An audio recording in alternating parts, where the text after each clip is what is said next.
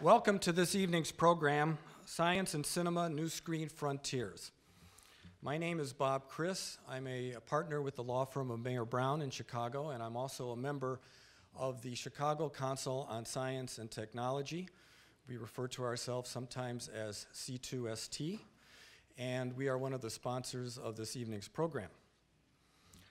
A few words about C2ST. We are a not-for-profit organization dedicated to increasing people's understanding and appreciation of science and technology. It's our hope that if people know more about science, they'll make better decisions at the ballot box, they'll make better decisions with their careers, and they'll have a happier life because in this ever-changing world, it helps to understand what's happening in order to be comfortable with what's happening, and science is a big part of all of that. Our board is comprised of representatives from all of the major universities and museums in Chicago. We have representatives from the city of Chicago and a number of businesses in the Chicago area. We have been producing programs over the last several years in a wide variety of subjects, such as Alzheimer's research and treatment, cybersecurity, gene patenting, physics of baseball. We had a program of physics of baseball at White Sox Park. So a very wide range of subjects that we have handled over the last several years. Tonight is our 100th program. So it's kind of a milestone. And it is the kickoff of a new initiative to promote collaboration between scientists and filmmakers. I think that most of the people in this room would agree that movies can make a difference. The movies have changed people's attitudes towards race and gender issues. They have allowed people to better understand their world. They've stimulated social and political reforms. Movies are perhaps the most powerful storytelling mechanism in the current time. Well, C2ST would like to see more science in the movies. We'd like to harness the power of the cinema to persuade people that science and technology are so critically important to addressing the challenges that we are confronting today and that we're going to confront tomorrow. I've mentioned to a couple people during the reception period my personal goal when I think about this. I think about it in terms of trying to move science and technology into the mainstream to the point where people will be as interested in hearing about a scientific breakthrough as they are about the Chicago Bulls or Chicago Bears scores. I mean, that's what we're ultimately looking for.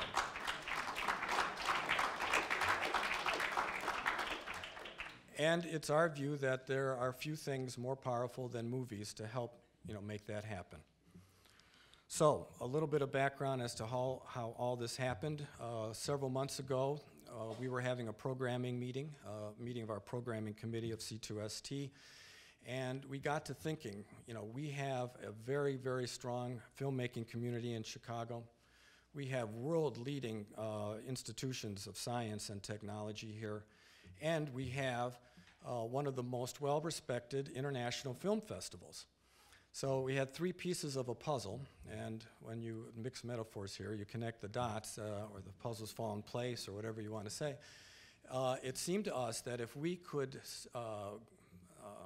start a film competition under the auspices of the International Film Festival here, and then follow through and help organize networking meetings like this one, perhaps some online mechanisms. We're going to talk about that later in the program, some brainstorming about how we keep this momentum going, that we really have something, something that would ignite a lot of creative energy and produce some really, really fine movies in the Chicago area and internationally, because this is, in fact, the International Film Festival. So, Mimi Plauché, who you'll hear from in a few moments, she joined our think tank and was a very important person in that think tank, because when she said yes, she might consider being part of this, then the light really went on, and we thought, boy, we really had something that we could shoot for. It gave us a structure, it gave us a goal. And so many, many thanks to Mimi, and as I say, you'll hear from her in a few moments. Let me just give you a very brief overview of what will happen tonight. After I'm finished, and I'll be finished soon, Mimi will speak to you about the International Film Festival and how it intends to foster science filmmaking. Then we will have a series of 3 panel discussions that concern 3 different award-winning science films. And we're going to hear from the filmmakers, and we're going to hear from some of the scientists who are advisors to those films, and we're going to hear from some other scientists who are interested in the process of filmmaking. And they're going to talk about their experience collaborating together, and also the impact that they think that science films can have on our society. Nick Davis, a professor of English from Northwestern University, who specializes in film, is going to be the moderator of that program, of that panel discussion. After the panel discussion, we'll take questions and answers, questions from the audience. We'll give answers if we can. And then we'll have a brainstorming session. We want to hear from you, both the scientific community and the filmmaking community, what you think would be helpful in keeping the momentum going. How can we facilitate, meaningful collaborations, get people to meet each other and brainstorm and make some really fine movies. So before we get started, I'd like to especially thank again Mimi, tremendously important in this effort. I'd like to also thank Lisa Lavalle, Director of Communications for the Office of the Vice President for Research and for National Laboratories at the University of Chicago, for her exceptional work in developing, organizing, and publicizing the program. At the very beginning, she and I were the germ of the idea, and I don't know what I would have done without Lisa, because she really knows how to implement these things. Lisa, would you stand a moment?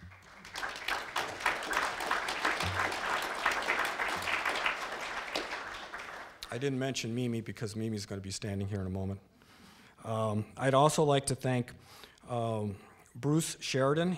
He is the chair of Cinema, Art, and Science at Columbia College.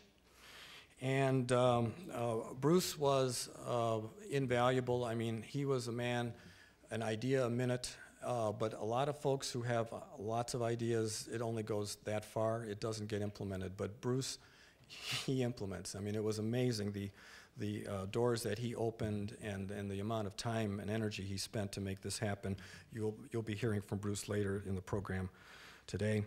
And also, I would like to thank Andrea Poet of C2ST, whose tireless efforts in organizing and publicizing this event were invaluable.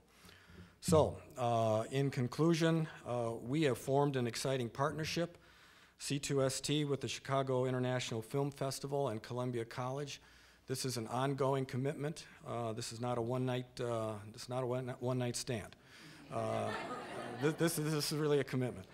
And it's just the beginning of a great conversation that we hope to have over the next several months as to how we can bring scientists and filmmakers together to make some really powerful movies and move the cultural needle a little bit in the right direction. Thank you very much. Mimi?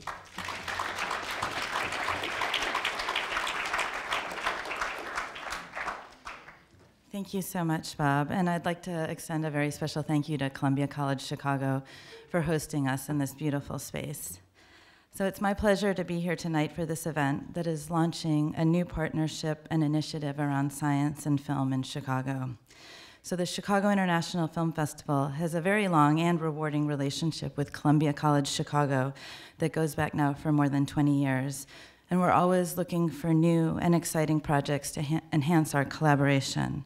So when C2ST approached us about getting involved in a science and film project, which is actually something we've been interested at the festival in for several years now, knowing that Columbia College would also be involved made it all the more appealing. This is the 100th program for C2ST, but this is the 50th anniversary of the Chicago International Film Festival.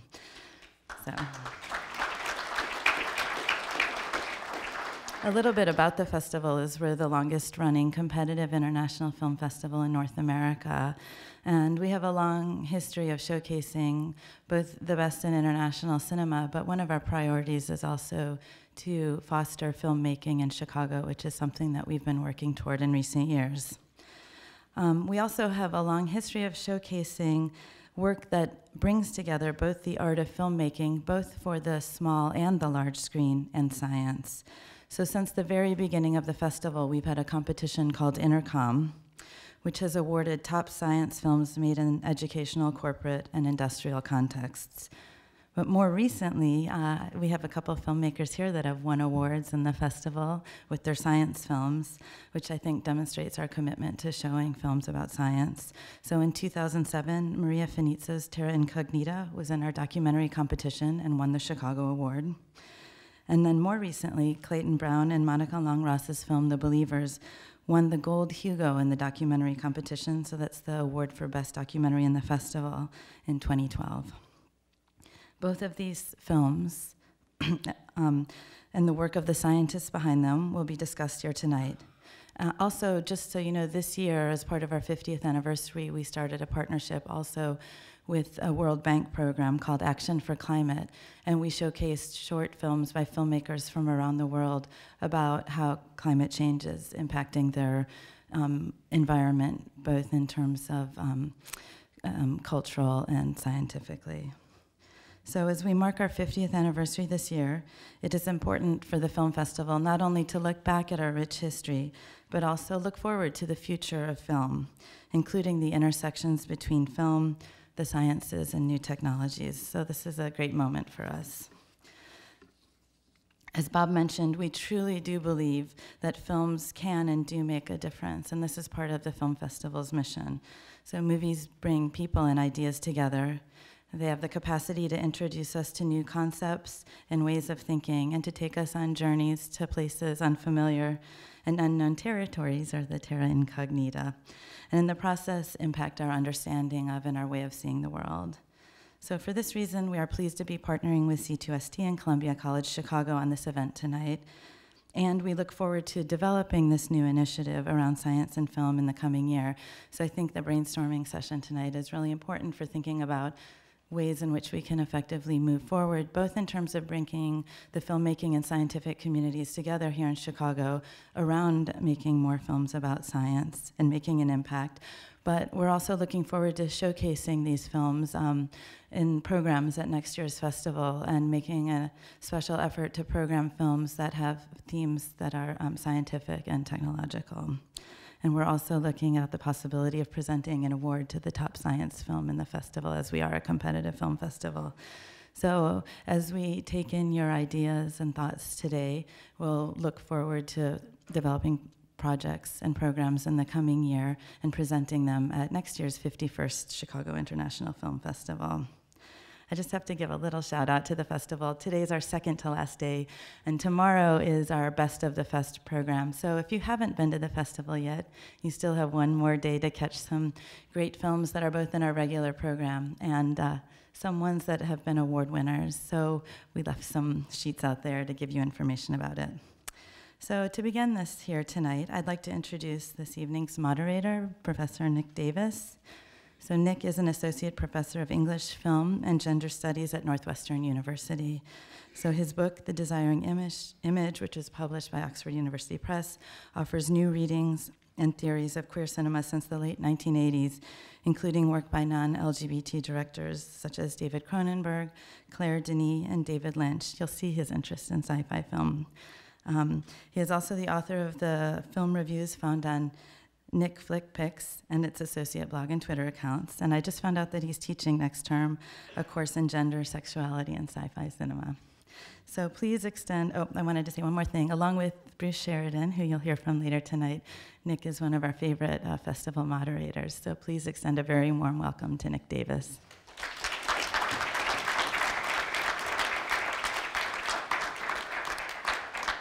Thank you so much. Thank you to all the organizations that collaborated to produce this event tonight, and thank you to all the audience members who've come out for it. In fact, clap if you're a scientist. And clap if you're a filmmaker. Good.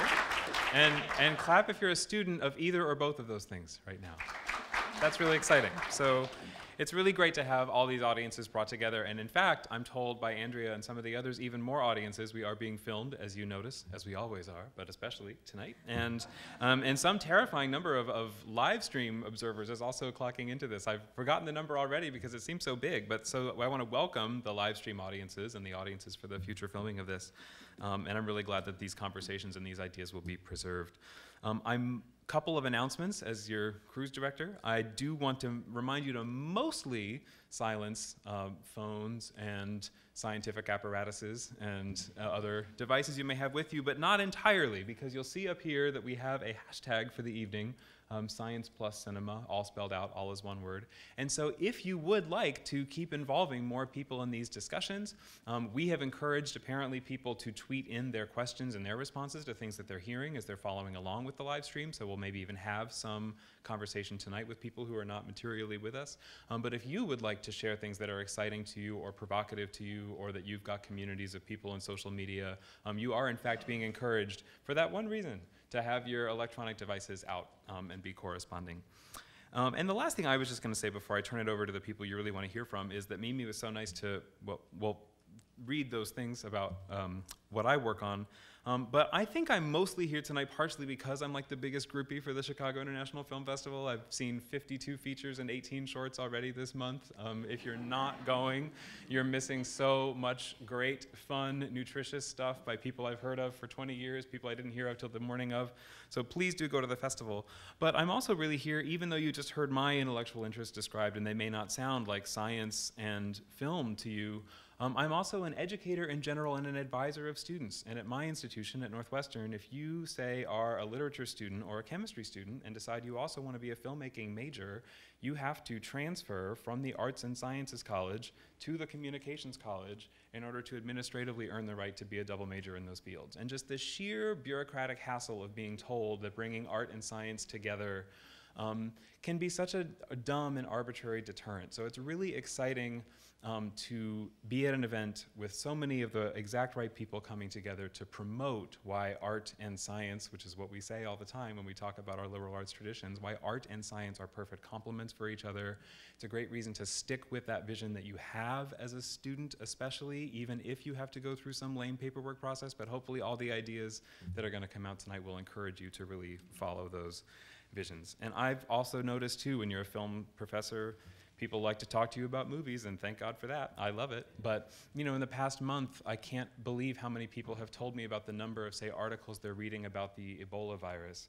And then they say, but I think it does travel through air, because remember that scene in Outbreak in the movie theater? And it makes me laugh too, but it also reminds me of how one image, even in a pretty silly film, can be so powerful and so indelible that even people who just read how Ebola actually spreads or does not spread have a hard time dislodging themselves from something that they saw and emotionally related to or aesthetically experienced. So I'm really eager to take seriously these connections and be part of this conversation. I'm glad we have so many others who want to do that. So you've heard it already from Bob, but what will happen tonight is that we will be meeting 3 teams of artistic and scientific collaborators on 3 different films. They'll be presenting in 15-minute blocks about the films that they, in some cases, explicitly worked on together all the way through production. In other cases, you'll be hearing scientists in the fields that the films pertain to responding to work they saw only after the films were finished or when they were released. So that will vary, the relationship between the collaborators or the conversation partners from moment to moment.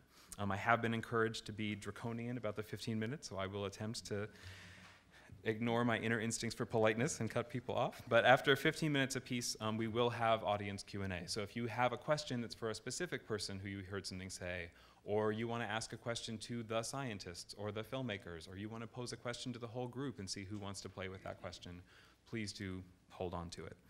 So To kick things off, I will be introducing them in pairs because 7 bios would be too much to hold on to through the whole next 45 minutes. The first group that you'll be hearing from are going to be speaking about and presenting in relation to a film called Head Games from 2012. And you've already heard one of the filmmakers described, and many of you, I'm sure, know him well, Bruce Sheridan. Again, the professor, and since 2001, the chair of Cinema, Art, and Science here at Columbia College Chicago. I'm really excited about how Bruce is not only a prize-winning filmmaker, but has been so in features, in documentaries, in shorts, in multiple traditions. So the sheer eclecticism of what film can accomplish at different scales is really crucial to Bruce's body of work and to his investments repeated many places on the web in redesigning film and media education for the 21st century. So he'll be presenting about Head Games, a film he made with Steve James, who you may know from Hoop Dreams or The Interrupters or his film Life Itself that the festival is showing tomorrow. And then you'll be hearing from Peggy Mason, a professor of neurobiology at the University of Chicago.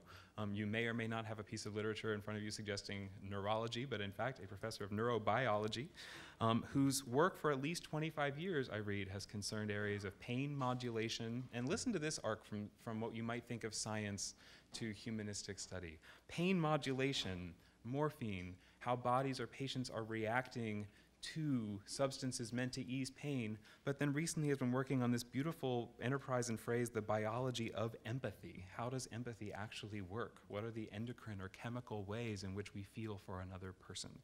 So Peggy will be bringing her expertise about these fields into dialogue about this film. She's already written a piece that I encourage you to look at on her blog called The Brain is So Cool. In fact, when I looked at all the extra vowels on the typeface, I think the blog is actually called The Brain is So Cool. I think that's the formal title. So she'll be commenting on Head Games afterwards. So I turn it over now to Bruce and Peggy.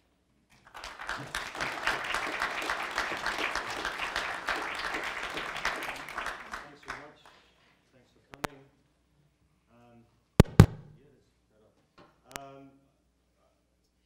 I made Head Games with Steve James. I guess in 2012 was when we finished it. We don't have any of the scientists that worked on the film here because they're in Boston and Philadelphia. But what's going to happen is after I give you some context for the film and show you a couple of clips from it, Peggy is very kindly going to come up here and speak to what has been the most amazing thing about the film for me, is the role it played in a public discussion that just blew up around sports concussion once, pretty quickly after the film came out. And Peggy has been very active in connecting her work as a scientist with the whole idea of public discourse about science. We had a fascinating conversation over this at a really nice cafe on the University of Chicago campus a couple of weeks ago. So how Head Games came about is a guy called Steve Diebick, who actually had been an ophthalmologist in an earlier life, had cottoned onto this idea that vision is an early and direct indicator of certain brain function, that vision changes when something happens to the brain because vision is dispersed across a lot of the brain. And he had the rights to a book called Head Games by a guy called Christopher Nowinski, who had been a football player at Harvard and then become a WWE wrestler. In fact, the first Harvard WWE wrestler, which is, if you watch the film, is a big part of the story. And so Steve Diebick got me involved, and then I introduced Steve James to him, and we went around in circles, and finally we all ended up doing it together. What was the aim of the film? The aim of the film was really to make, the way I think of it is to make the tobacco story of our time. So we wanted to make a film about what we saw as a major health issue centered around the science of brain trauma. It was designed to inject science into public discourse. So if you're old enough to remember the tobacco wars, well, the recent tobacco wars, you'll know that some people attacked the whole idea of what was going on with tobacco in health world, and some people just went after Philip Morris or whoever it was that was making the cigarettes, and there was kind of a difference there. So though the NFL and the NHL were called to account in our film, Head Games was not conceived as a narrow takedown of any particular sport. And actually our focus was as much as anything on kids and the parents of kids who have the right to be informed about what might happen to them if they whack their head too many times, as some of us have done. Later on, ESPN did a show that was really specifically targeted at the NFL. So we had a strategy of releasing widely and early in the football and hockey seasons because we knew that viewers would be watching those games. So if they saw head games and they were watching football and hockey, it would extend and amplify what was going on in this very important realm of brain trauma through sports injury. And what that meant is, this is a technical or practical thing that filmmakers have to think about. It meant that instead of just including a whole lot of NFL and NHL footage just directly from those sources, that we could make creative choices about how we presented the material and maybe get at the emotion of it a little bit. If I had more time, I'd actually show you a clip that's where we've posterized and newsprintized football footage and all sorts of stuff. The way science got into this film was Chris Nowinski was still is part of the Boston University Center for the Study of Chronic Traumatic Encephalopathy. CTE we'll call it from here on in. And is the co-founder of the Sports Legacy Institute, which is basically an organization that asks for the brains of deceased sports people so that they can be investigated. And the other main scientist that we work with is a guy called Douglas Smith, who's the director of the Center for Brain Injury and Repair and a professor of neurosurgery at the Perelman School of Medicine at the University of Pennsylvania. By having those two involved in the film, we were connected to a whole network of research scientists, mainly on the East Coast for this film, in Boston and in Philadelphia in particular. And that connected us to Gary Dorshimer, who's in the film, was the team doctor for the Philadelphia Eagles and the Philadelphia Flyers. So we had this layer of involvement from doctors through research scientists working. You know, Doug's research included blowing air on the brains of pigs and showing that even just a short burst of air could cause damage, neuronal damage. So the film was, came out at the right time, it came out in the right way, and really had a big impact. It was iTunes top 3 movies of the year. It was a Sports Illustrated top 2 movies of the year, and it played in theaters, but most importantly, it was available in over 100 million homes pretty much from the day that we released it. I even found out that you can rent a film via Facebook when we did this film. I didn't know that before. So I'm going to show you just 2 clips now from the film, and I'd love to show a little bit more. And there's a reason for these 2 clips. I'll explain the reason after these clips play, and then Peggy's going to come up and really talk about how this thing happens where you have a film and then you have a scientific subject that becomes part of a public discourse. So Neil, can you roll the 2 clips for me? That's clips 3 and 4. Thanks.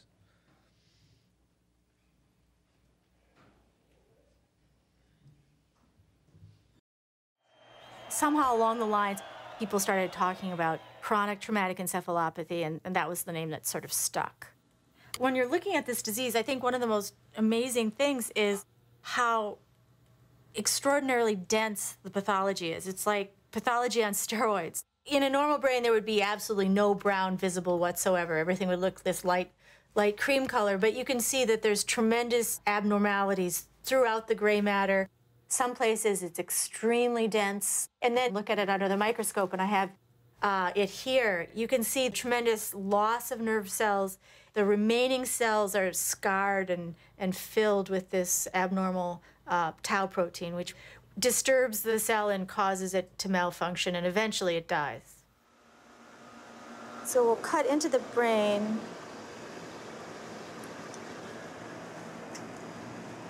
Really small hippocampus now. That's the memory component. He's got shrinkage of that part of the brain. This disease has these very difficult symptoms. It destroys sort of your personality in a way that observers think, are they just having a midlife crisis? Are they having sort of psychological or an adjustment reaction? But actually, it's structural brain disease. When the Andre Waters story went public, the ex-wife of Gene Atkins sent me an email saying, Gene is everything that I read about Andre Waters, the memory problems, the impulse control issues. He was in a very dark place. The only difference is he's survived multiple suicide attempts. I've been there. I understand how I feel to want to take your life. And it's a scary feeling because every day I wake up is a challenge for me. I'm just a mess right now. When I saw an opportunity to intervene, I was able to raise some money to fly Gene up along with his current wife to see Dr. Cantu, who spent hours evaluating him 978432. Those digits, tell me what they are. Repeat them.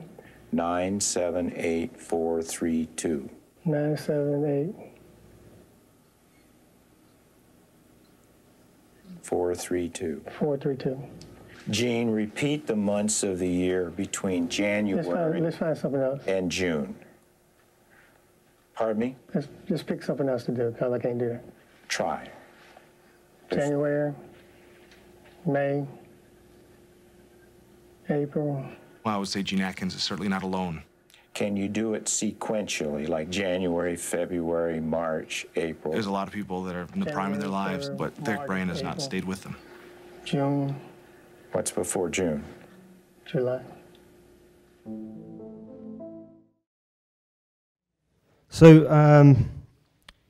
the first clip is Anne McKee, and it's a scientist on screen. And if you watch the whole film, there's not much of that.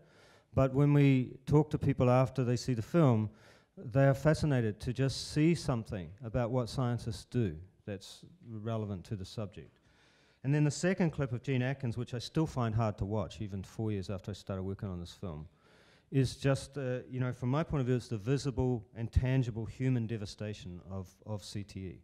There's just no way around it. This is a man who is destroyed in a certain sense, and is just enough to know it. And it's very, very sad.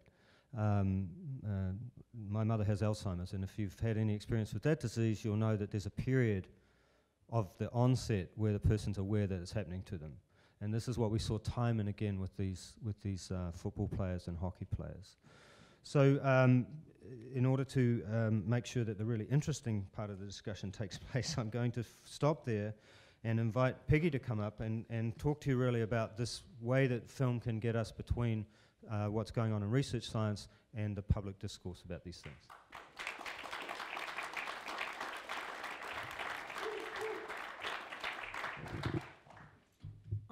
I'm really pleased to be here, and I was very, I was not involved in the film, as Bruce told you, but I was really moved by the film, and I'm really impressed at what it can do for the public's understanding of a very important issue, and that is brain injury.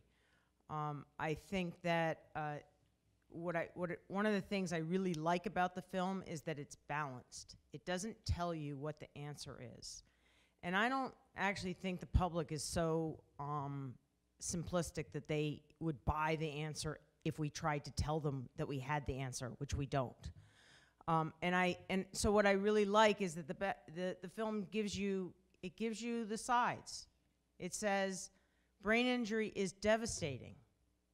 And it also tells you that playing sports is a very big part of growing up and being a social mammal, which we are. And I hope that through films like this, which are just sober, they're sober.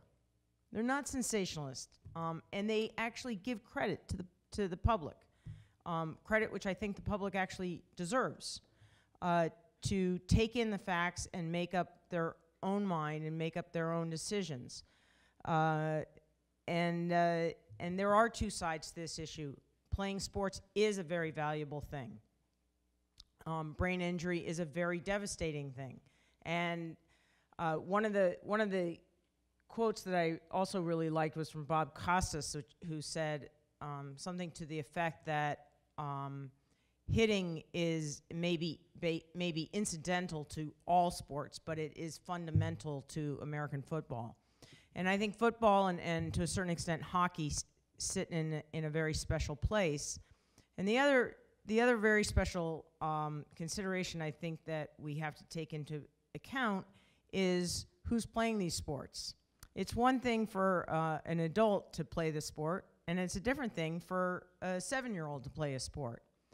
And it's a really different thing for a teenager to play a sport. I was just at a conference in Copenhagen, and the teenagers, they don't have the balance on their risk-taking drive that adults have. We adults have this whole developed prefrontal cortex, which gives us some degree of impulse control, plus or minus, in different individuals.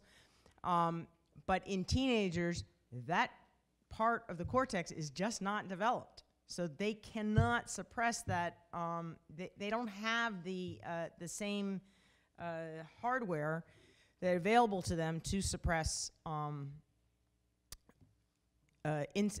impulses, very sudden urges and impulses. And so giving them the decision to play or not to play sports that could definitely affect their future is something that I think society, I don't know what the answer is, but I think society should be talking about it.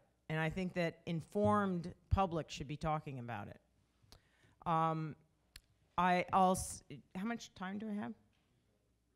Okay, so I'll say one other thing which I think is a really important piece of trying to think about head injury, and that is the concept of discounting. And so the concept of discounting is, from a neurobiological point of view, is if I say, I'll pay you $5 to jump up and down in front of an audience, and you'll say, thank you very much, give me the $5. If I say, I'll pay you $5 in 10 years to jump up and down, you say, no, thank you, not interested. Where the hell am I going to be in 10 years? I don't know. Not interested. And I think that the risk of developing CTE to athletes is extremely discounted. And I was really reminded of this recently when the team that was about to fly to Dallas, Texas to play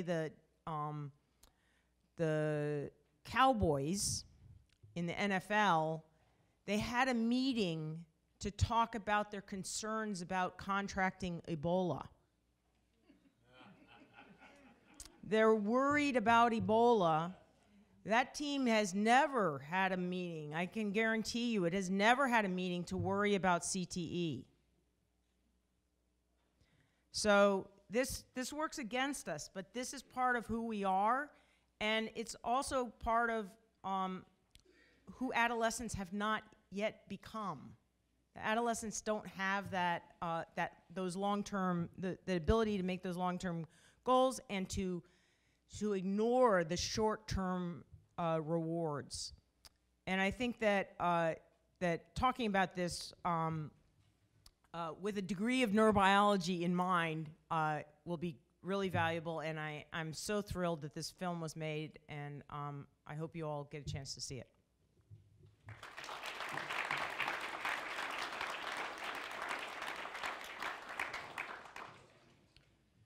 And again, chance to see it is a great reason to be using this hashtag and using this social media. As you're hearing about these films and you want to make sure you remember, but everybody else remembers the names and where to find them, do be tweeting and texting those things.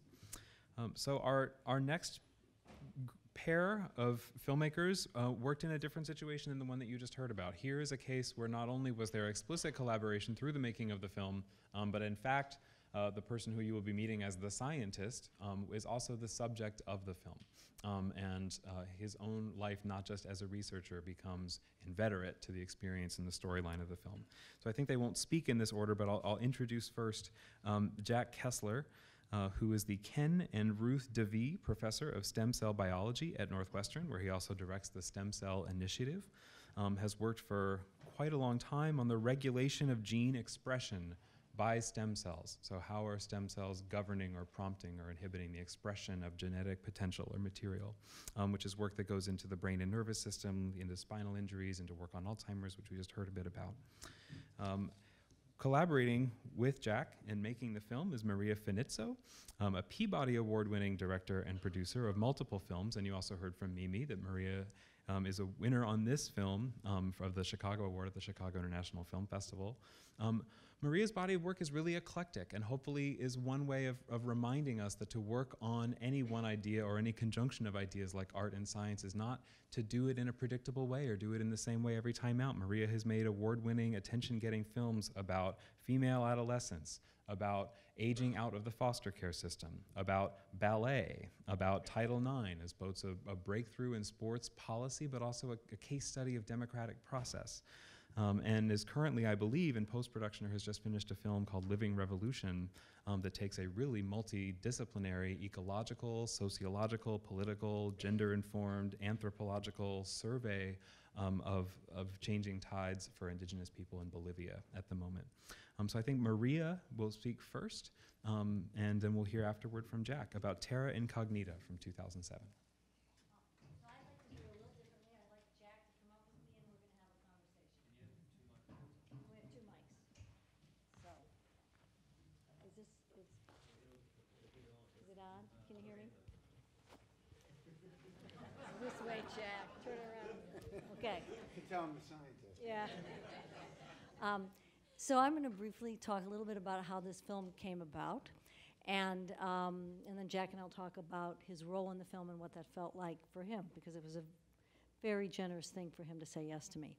So after I finished, way back in 2001 when I'd finished my last film, I was wandering around looking for the next film, and it's always a difficult time for a filmmaker because you don't think you're ever going to find another idea.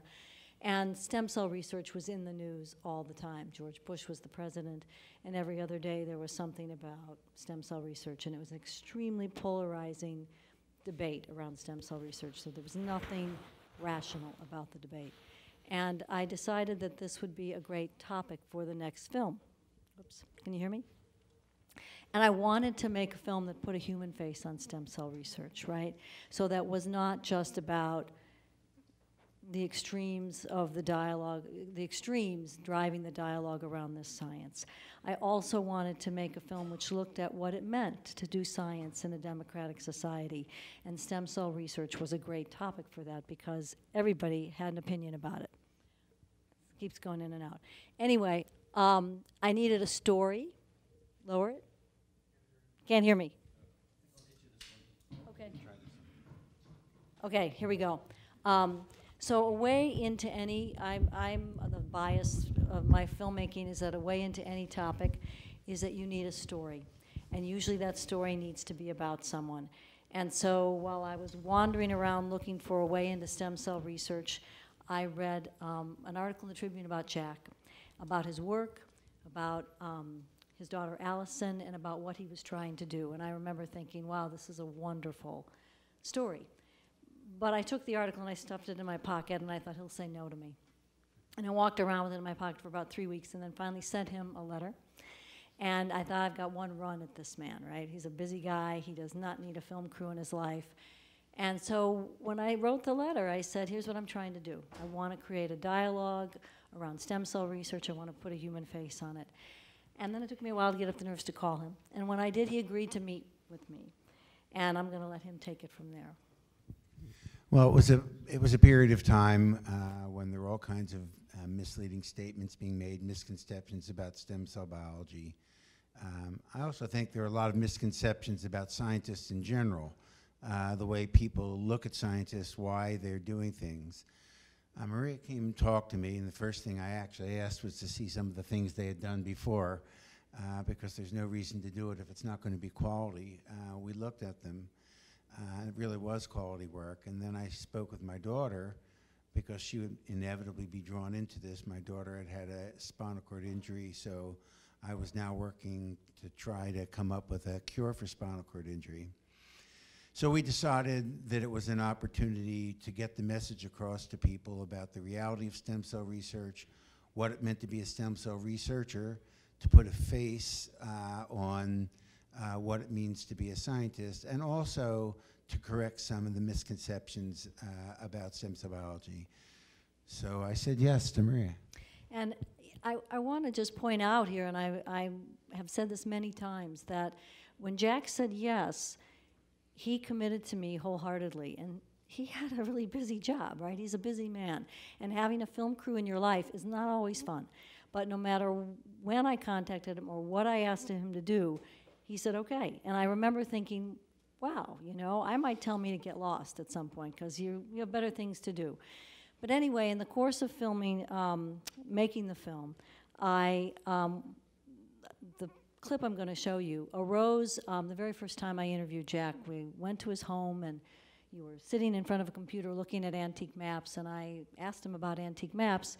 And at that very moment, he made an argument for how science is like the study of antique maps, and it's a beautiful metaphor for the film, and I knew at that point that I had sort of the central metaphor that I would wrap the entire film around. So I'm going to show you the clip that comes dead center in the middle of the film, and I think really really captures what it means to do science today. So roll the clip. Ooh, something bad just happened. Oh! What is going on? Hi. Hello. I got a problem.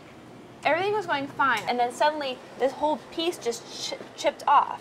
Like, The hardest part have you ever had this before? of what we do Check that. is the anxiety This is and the locked, frustration. that's locked. Yeah, I've had that happen once, but It's very easy to think things done and very hard to actually go do them in the laboratory.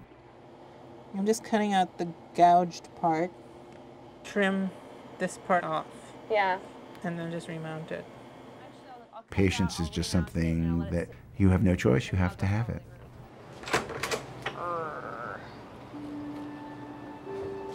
All right, well. Whether it's a change in our daily routine or a change in the way we think about the entire world, change is always difficult to deal with, and science does change the world and forces us to begin to think how we're going to live our lives in a different way. There was a time when it was considered heresy to say that the Earth was not the center of the universe. This is basically the earliest acquirable map of the Western Hemisphere. When it was considered heresy to say that the world was not flat. That's what maps kind of remind you. They see things changing. This is magnificent. Yeah. At some point, somebody reported that you could sail around California. California became an island in the 1600s, even though they had it right in the 1500s. In those days, everybody believed it. That was the reality.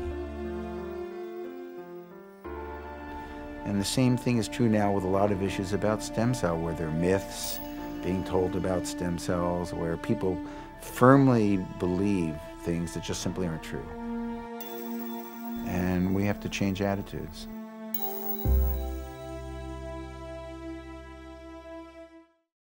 So one of the reasons why I chose that scene is because it introduces you to two of Jack's very, very talented researchers, and it also shows how it's a painstakingly slow process. And when I got here tonight, Jack and I started gabbing with each other, and you can sort of share with people he started telling me about where they were in the research, and I was just listening to him, struck with it's a very long process, and progress is slow, right? If you want to talk a little bit about that. Well, I mentioned to her, I was very proud that actually I wrote a final draft of a manuscript today of a gene therapy trial that we had done that was successful, that I'm hoping is really going to be the first time we've been able to regenerate part of the nervous system. And I told her, actually, I was thinking back, I actually started the experiments for this 17 years ago. And it's taken us 17 years to get to the point where we did the human trials to prove that it works, and we still have to go do another trial to be able to convince the FDA to let us market this drug. So 15 to 20 years is about what it takes to move from an idea to actually changing things in medicine. And I think the other thing that's was amazing about this whole experience is that Northwestern and Jack just let us into their lab. And the grad students were very generous in having us around. Vicki was one of the ones we ended up focusing on quite a bit, and I'm quite sure she had a lot more to do than explain to us repeatedly what she was doing. And I think that openness that you brought to this project, which was, okay, here you go, you can come in and film everything that's going on, was evidence of a real, certainly generosity, but also confidence in his process and confidence in his grad students and the way he runs his lab, right? Because we were all over the place. And I think about that a lot, and I think it took a lot on everyone's part to collaborate with us, and I really do think they were all our collaborators. I mean, I repeatedly asked people to explain to me, okay, now tell me again what you're doing. Help me understand this. And we went, you know, Jack was the person whose voice I wanted to be prominent in the film, and I wanted him to tell the audience what stem cell research was. And so he very carefully went through all of the issues for us, and it was a great experience. How are we doing on time? 5 more minutes. How about some questions? Yeah. After the film came out, how did that impact your research? Well, it really didn't impact the research at all. As Maria mentioned, this was an era, the Bush era, which was very much, you know, stem cells were a real controversy. There was also actually distinctly anti-scientist tendencies on the administration at the time. And I think this, among many other things, helped change public attitudes. I mean, when we started, there was a lot of resistance. By the time we finished this, I gave, on average, one talk a week, one public outreach talk a week for about 10 years for that reason. And now the overwhelming majority of people in this country support stem cell research. So, you know, I think this one film was a wonderful film, a Peabody Award winner. She'll not mention that, but it really was a wonderful film. But it was only one small piece of changing public attitudes. Yeah. In the back? I hope you can hear me. Can you hear me? Yes. I saw the trailer of your film at the Council on Science put a trailer up before the event, and I saw it, and in the film you testified before Congress about, you know, what you were doing. What two-part question? Obviously they responded not favorable to your work. What do you think is the biggest impediment in terms of, we know about the, you know, the pharmaceutical, what do you think is the biggest impediment to What did I think was? The biggest impediment? Well, the biggest impediment is ignorance, as always. People don't understand, and then they think they know when they really don't know, and you somehow have to overcome the ignorance.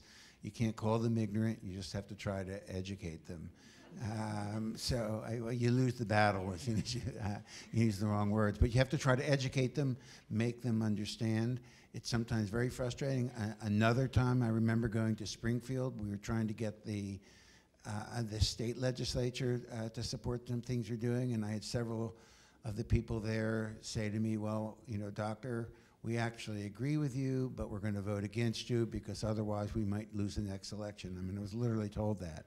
Fortunately, they got voted out of office the next election, so things went well. And I think it's because people became educated, and they stopped believing some of the wild stories and started understanding, wow, this is something that could help my mother, father, brother, sister, whatever, who has a serious or fatal disease. Who could be against it?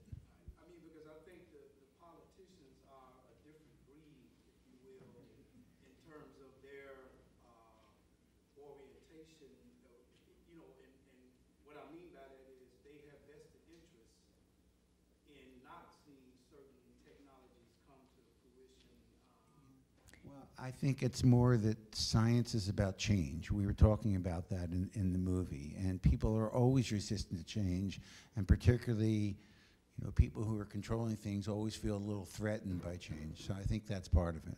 Okay. Are we running out of time? I'm sorry, excuse me. I appreciate the comment you made about the perspective on science. You're absolutely right that things do take time. You know, things evolve, and people have to change their values about certain beliefs and so forth. So I appreciate you and the filmmaker. Thank you. Thank you. Are we done? Yes. Okay.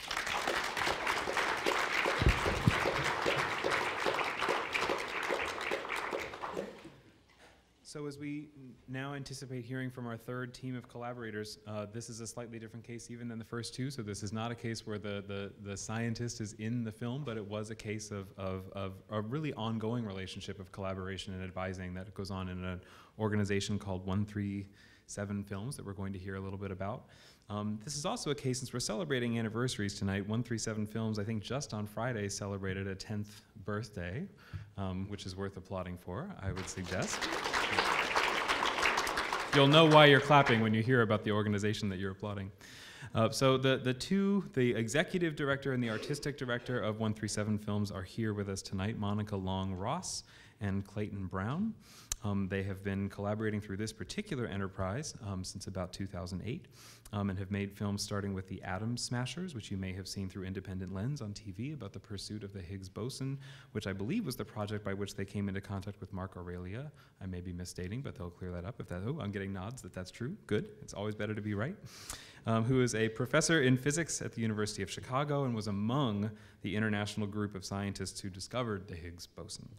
So that relationship has remained quite fruitful, and I think is an inspiring goad to remember that these relationships you may form in a particular project can continue in unexpected ways on future projects. So I think they'll probably talk a good bit about a film called The Believers that they finished in 2012. Mimi mentioned it won the Gold Hugo for Best Documentary at the International Film Festival, and I saw a lot of those documentaries, and they were really good ones, so it's a big, I was there the night you won and was clapping right along with everybody else. Interestingly, Clayton also has made short films, science fictional speculations. It's not all documentary, and in fact, and also films about faith, since we're talking about breaking down barriers of people who think about this versus people who think are concerned about that. These are really interesting careers to read more about and explore some to see lots of those divisions get broken down. So I want to welcome again Clayton and Monica and Mark Oreglia to talk about their film The Believers and their other collaborations.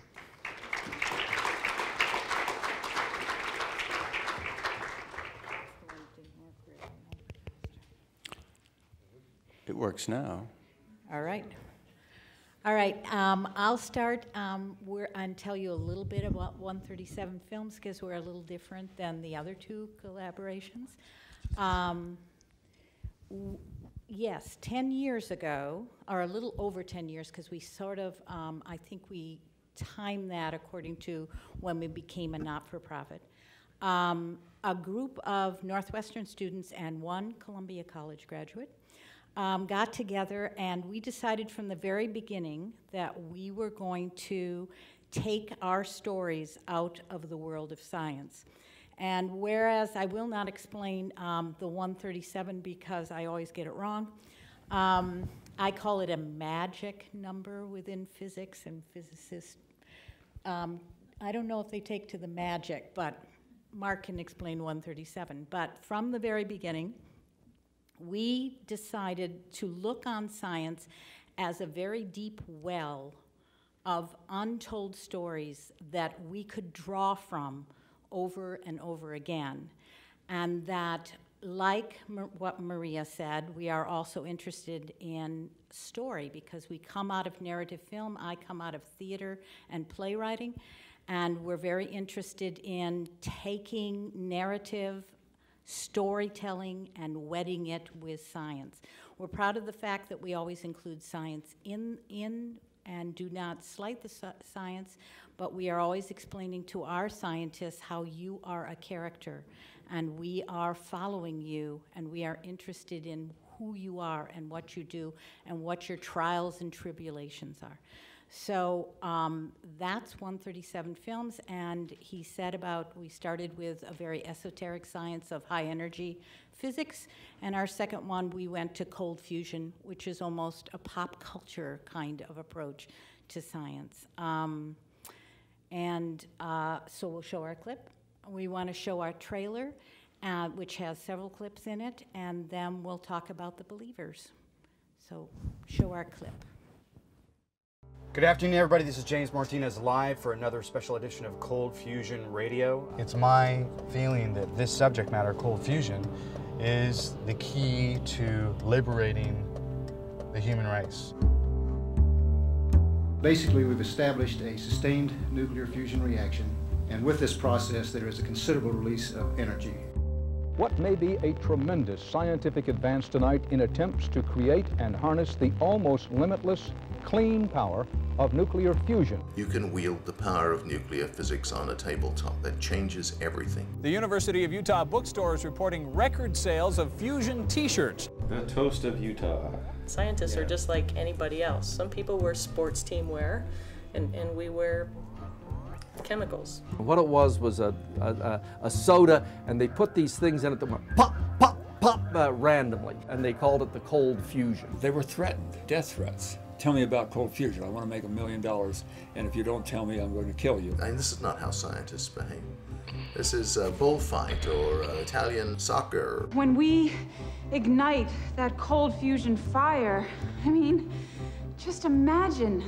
As time went on, and it wasn't much time, scientists began to smell blood. We have no evidence in our laboratory specifically. I beg your pardon, the background is available in the corrections to the paper. That might be. I don't think we anticipated the abuse they got. The science head at DOE said you could tell by looking at these two that they were incompetent boobs. That's personal. Do you think there was greed involved? Oh, absolutely. Down there someplace there's also the good of mankind, but that's not what gets it started. This is the electrolyte itself. I am putting serious time into this. I believe that it's real. A teacher from math said, we are not sure what he's doing. Yes. For me to stand up and tell people that I have what Einstein was dreaming of his whole life, you know the word chutzpah? We know, we absolutely have proven beyond a doubt that it's real. A millisecond's worth of euphoria, and at that point scientific reality set in. But it can't be. There's a cold fusion cruiser surfing the ion reefs just at the edge of the solar system. The best thing that could have happened here is if Kim Kardashian was sitting here. Then it would have been all over the place. I wouldn't want to spend my life that way. But these guys want to question whether there's cold fusion. Hey, that's up to them. Sooner or later, somebody will be able to see the theory, the mechanism that is actually operating.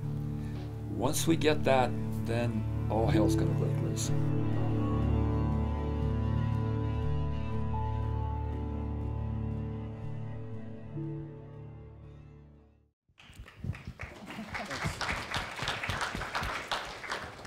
So everyone here tonight is interested in where science and art and story collide, and I'll tell you a little bit about how we came upon this subject. As Monica mentioned, we had just finished The Atom Smashers, which was a story about Fermilab's search for the Higgs boson that Mark was participating in at the University of Chicago.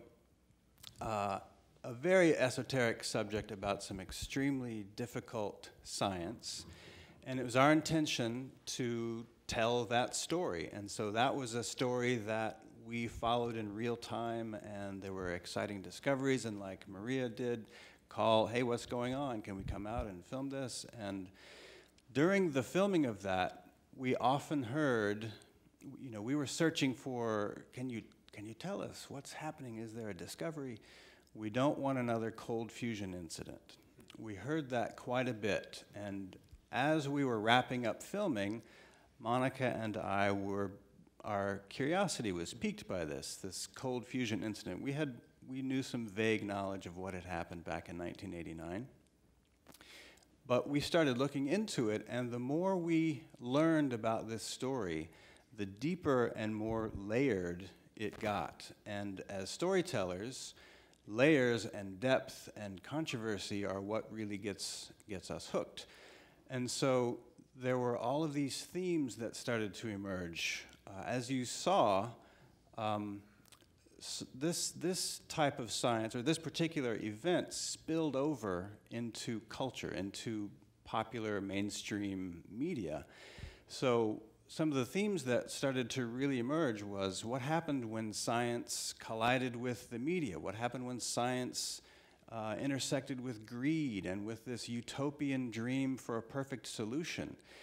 And it got really messy, especially because some key fundamental science rules, if you will, were violated, and the whole thing just exploded. As he said, this is not how scientists behave. This is a bullfight. This is Italian soccer. So it really was an amazing mess, and I think Mark can talk some about what happens when science goes about itself in the wrong way. And that revealed a lot that we found really compelling. And so the way we decided to, well, some of the challenges that we found were, for one thing, it happened in 1989. This was very different from the story we had just finished. And so we had this story that was already done. How do you bring that to life? Luckily, there was an enormous trove of archival footage. There were some people around that remembered it very well. Mark and maybe some of the other scientists in the room can testify that many scientists can pinpoint where they were when they heard about cold fusion. It's kind of a seminal moment in the recent history of American science. So we found that it was a challenge to bring that to life and weave it with the current story, which is that there are some people that are still pursuing this work today. So that became an interesting challenge for us that we found really exciting. And we found some characters who were just as passionate now about it as they were back in 1989. And so our approach, we quickly decided that the least interesting aspect of the story was actually whether or not cold fusion was real. That film had already been made by several other different people, and the only thing that that can do is devolve into either he said, or she said, but there weren't too many female scientists in this particular story, but, or, yeah, we did, or a very dense explanation of nuclear fusion, which neither one of which we wanted to explore. So for us, the story became an exploration of the scientific method itself. And so what happens when science kind of goes wrong? And the film became almost a document about the scientific method itself. And we wanted to raise more questions than we answered, and some of the questions we wanted to raise are, what do you do? How do you approach science? What's the right way to approach science? What's the wrong way to think about science? So in some ways, we wanted our viewers to think about science as scientists do. And so by telling this story and by bringing questions into the minds of viewers, we sort of turned our viewers into scientists. And many of the conversations we had at the end of the film were just really robust discussions full of incredible viewpoints that we found really heartening, because not only were they about the story, they were about the science, and they were about the scientists, and about our relationship with science, and about culture's relationship with science. So I'll let Mark kind of finish up as the scientist. Mark was in our first film, and so we did develop this relationship. So it's a good relationship. Monica and Clayton developed a loyal following in the greater Chicago area where there are a lot of particle physicists. That's what I do. There's Fermilab in Oregon, and the University of Chicago, and Northwestern, and UOI. And we were happy when you embarked on the Atom Smashers. We were wondering, you know, where NOVA has failed so many times before, how could you possibly do it? And it was, you succeeded by going after the right angles. You explained the science well enough, but that wasn't the point of your story. You went after the passion for why people devote 18 hours a day to this, to going after something they believe in, and that's the one segue to your next film. So while you had enormous participation by stellar people in the Chicago area for the first film, when you asked around for a science advisor for the cold fusion film, nobody accepted, including myself. So that it was such a hot potato. And seeing the film, again, you took where you were in the Atom Smashers and went much further into, as you said, the layers of the story. There are three themes I find in that film that are just stimulating. There's the violation of the scientific process. That's probably the thing that I know that you feel most passionate about, the reason that there was bloodlust here. It was that a well-prescribed procedure that protects science and makes scientific results just incredibly solid these days was violated, not only by these two investigators, but by the universities and other organizations that had to support this fantastic claim. There was the enormously interesting relationship between an elder statesman of science and his young protege, and how the younger person really did things that were just ridiculous under the guidance of the elder. I must say that the University of Chicago has done nothing wrong in my book. The University of Utah is part of the criminal effort in this situation. About Martin Fleischmann and Stanley Pons, who were the first two scientists to come out and say that they had discovered at a press conference cold fusion. That was the sin. Scientific process was violated. Peer review was not invoked before a public release of a rather I won't say outlandish, but an important enough discovery that we should have followed the scientific rules. But anyway, you magnificently focus in on these points, and it's all of the scientists who refused to be on your advisory team loved the film. There was another. How much time do we have? Okay. One other aspect that we found kind of interesting was there was seeing scientists in public doing things that most of the time are behind closed doors. I think was very revealing. One of the things that we heard about fairly often was this tension between chemists and physicists. And in this particular case, the chemists were doing nuclear fusion, or they thought they were at least, which is clearly in the territory of the physicists. And there may have been a particular robustness in the negative response on the part of the physicists because of this. And I don't know if you want to talk to that. Prefer not to comment. So perhaps that was there. But, and another area, can I say one thing? Is that we had the last interview with Martin Fleischmann, and he passed away soon after we opened our film. And he's the elder statesman that Mark is referring to. And it really was, he was reluctant. He had Parkinson's disease, and it was difficult for him to talk. And he was very reluctant to talk about a great many things about this incident. But it really, in the film, it's really, if you have the emotional heart of it, is the fact of why did he, who is known for several interesting discoveries and science, ruin his whole career on the basis of something like cold fusion. And that remains a mystery. We didn't answer all those questions, but it ends with him sitting alone, and it is a very that's the personal arc is what really also drew us in, but we got to stop. Exactly. Thank you. Okay.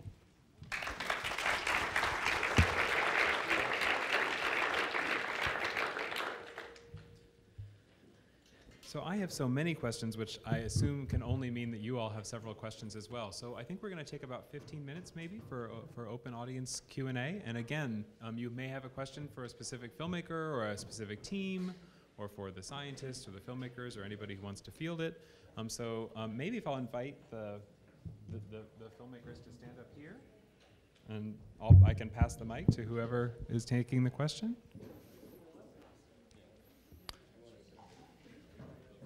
Yep. So, yeah, we'll just pass the mic. Okay. Shall I walk the mic through the audience? Okay. So I saw a hand right back here, right at the beginning.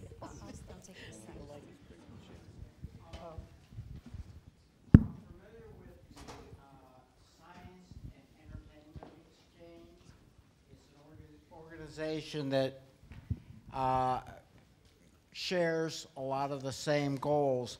I'm wondering if anybody here is aware of that organization or if there's any tie-in with them.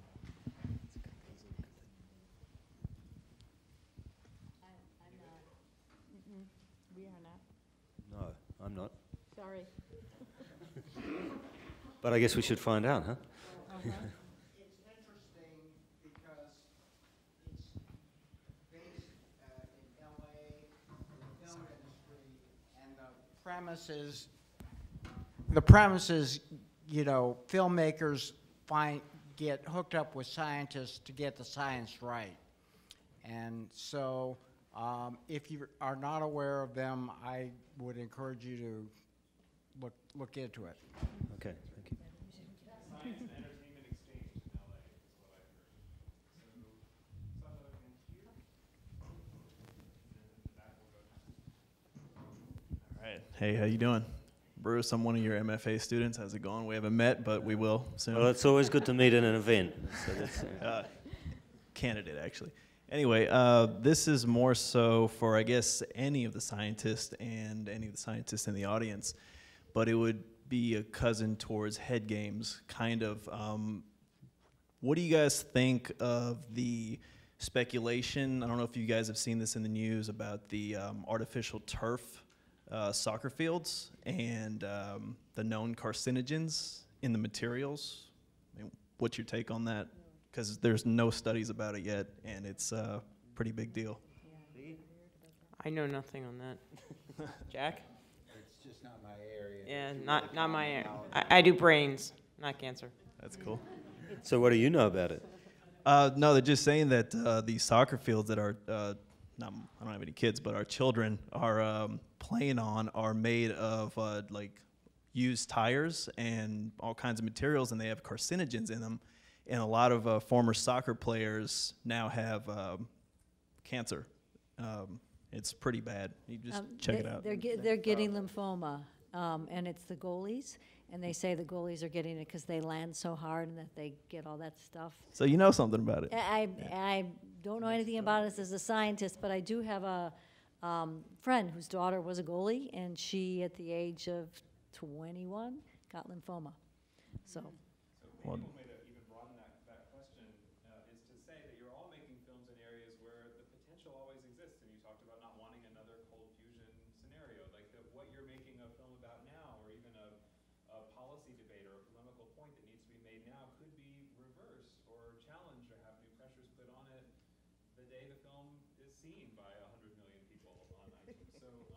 So this maybe is an example of hearing a conversation tilting one way. Maybe your film is even trying to help it tilt. And then how do you make the film knowing that you're in the middle of what's always going to be an active and open process of discovery? One of the things that this brings to my mind is the old chestnut of the distinction between correlation and cause. Always when you're trying to make films that relate to science, you run into, I mean, we found this with head games the whole time, and people would just say they'd seen certain things, so they inferred cause from that, or they hadn't seen certain things, and so you couldn't infer cause from it. But scientists are usually very, very good at telling you what you can and cannot infer. And I hate to say this, but I don't think journalists read that very much. I think that what happens in the media is that often it's a headline that's just, you know, a lot of goalies got lymphoma or something, and there's science to be done, and there may be something about that to be found out. But as I think Jack said, science takes a long time. A lot of these things take a long time. I don't know how long that's been going, Jack's work's been going on. So I feel as a filmmaker that you're always struggling with this tension between, we need an answer, we need it now, we saw these two things side by side, let's infer cause on the one side of it. And, you know, filmmakers have to get their films made, and pretty quickly, otherwise they're not going to be filmmakers for very long. And then on the other side, sometimes you run into scientists who are just not prepared to ever say what's going on, but to keep doing the experiments. I think it's fair to say, you know. So there's a tension there, and that's something that as we bring the communities more together, we need to negotiate. And this is exactly how it usually starts. You know, there's people say X, and you just can't, I don't think you can make a feature film around people saying X. You know, there's a lot more to it than that. I will say that when we were doing the Atom Smashers, we were told, what happens what if they find the Higgs right after you close the film? and you know, it's like there is always that tension that something big may happen right after you say the end and you put it out there. We have, just like with the Believers, we felt that the The story we had to tell was about the journey, was about the trying to discover something, and so we were comfortable with that. But Particle Fever then came out and told the story of the finding of the Higgs, you know, at CERN. But I think the Atom Smashers is still, it's the process that took place in the long journey to try to find the Higgs before it was actually found. So you make a document, you hope that's relevant about your time. Yeah, I'm used to lecturing, so I can speak loudly, but I think your question brings up another issue implicit in it, and do people trust scientists? I know the news article you're talking about, which is about how recycled rubber has been put in as a fake soil in these playing fields, and it's been deemed by the appropriate scientific laboratories to be safe. And I know this is probably the subject of your next film, but one of the tensions that we constantly face is the ability or inability of an ignorant public, and I use that word very carefully. You don't know, the quantum chromodynamics of the proton. Of course not. It's our job to try and communicate that, or at the very least in a product, to tell you that we've looked at it and it's safe. This is a big tension in the two communities.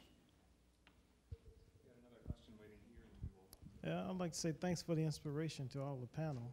But my question was concerning stem cell research. What would you measure? How would you best measure the impact of your studies and the research? How would the impact of my study or stem cell biology in general? Well, specifically I your mean, my study. work is, of course, just one small part of a major effort. It's going to revolutionize medicine. It's going to change the way we do everything. In the past, all we've been able to do really is treat symptoms, relieve pain, do things. Now we'll actually be able to regenerate organs. As I commented to you before, what I've been working on for 17 years, maybe for the first time we regenerated a small piece of the nervous system. So it's going to change everything we do. That's, we heard the comment about working 18 hours a day on physics. I don't understand that. But but I can understand working 18 hours a day and trying to cure disease. And that, that's why, because you change everything. And it's not my efforts or any one person's efforts, it's collectively we do that.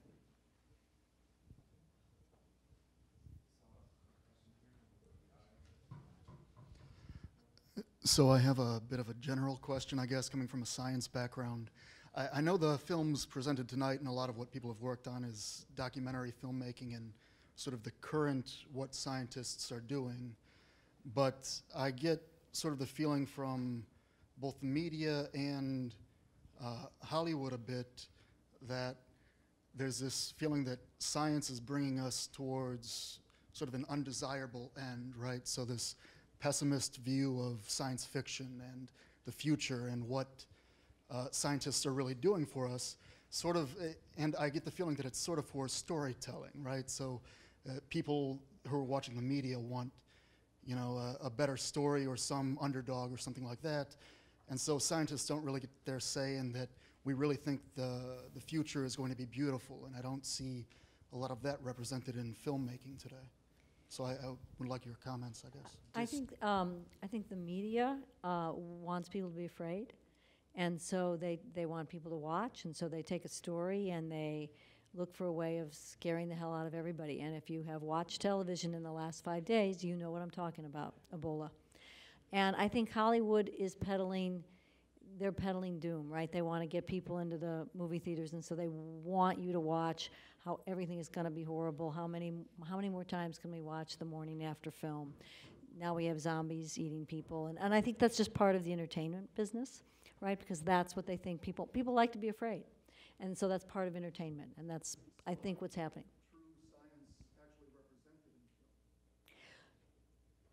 I'd say it's pretty hard. There is the Sloan Foundation has a huge initiative, and they work with the Sundance Institute, and they fund films that are based on real science. They're trying to get kind of that voice in Hollywood entertainment. I think it's an uphill battle, and it's difficult.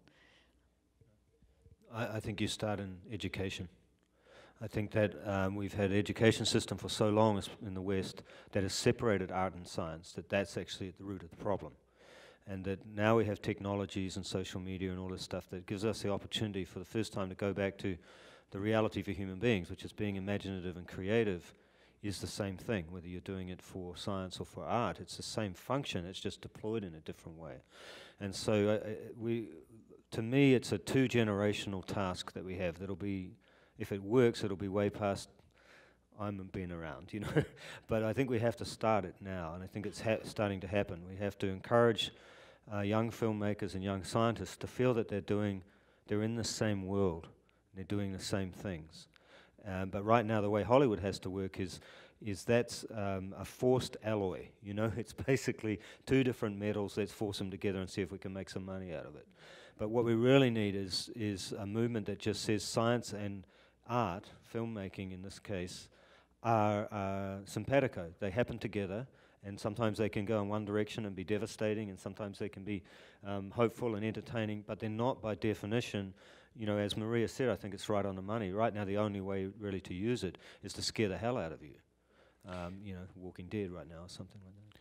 I will also say, as we had a multi-year relationship with Fermilab, and we talked with not only scientists but the PR department there, and I'll lay a little bit of this at the feet of scientists, in that scientists are not necessarily the best storytellers about what they do, and we heard many times from not only scientists but also people who work with scientists, we need to do a better job of telling people what we do, because it's easy for us to just do our work and kind of stay in our labs, talk to each other, talk to our peer review, and it's often easy, and I'm speaking for scientists, I shouldn't do it, I realize, but I heard enough scientists say this, it's often difficult to have a good relationship with the public and say, what we're doing is really cool. And so scientists have been doing a lot better about that in recent years, and it's a very hot topic right now to talk about storytelling in science. And the AAAS convention was just here recently, and we did a workshop about telling your story in science. And for a lot of scientists, that's still very difficult. Would you agree? I actually I was about to say exactly the same thing, Clayton, and I think that scientists do have to bear some of the blame. I think there are two things. One is that in the sociology of science, going and being a public spokesperson for science is looked down upon. It's like, why aren't you in the lab? Why are you spending 2 possible hours out of the 24 talking to the public?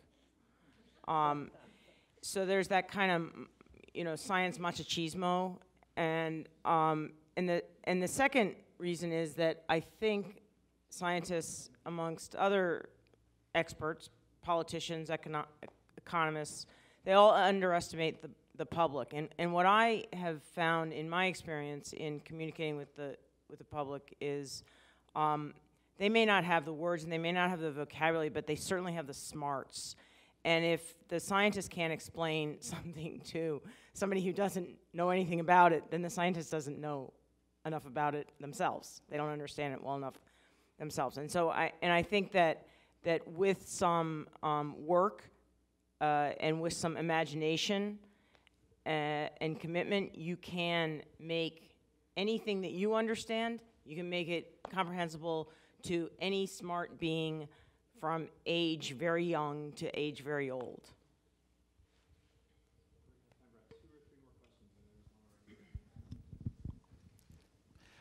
Thank you very much to you all collectively and the Council on Science for putting this event together.